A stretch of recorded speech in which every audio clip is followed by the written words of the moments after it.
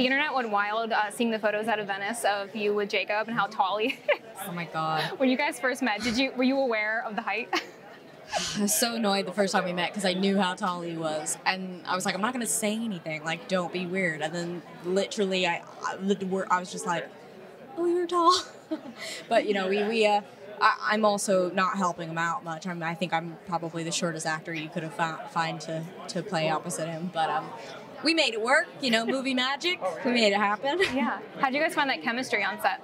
I think we just thought we knew it was important to have a bond before we started the first day. And so, second, I knew that he was cast in the role. I emailed him, and we set up some one-on-one time. We went horseback riding, and we went and saw a movie, and we hung out. We just wanted to make sure that we were getting along and on the same page before we started filming, because it was only a 30-day shoot, so sort of hit the ground running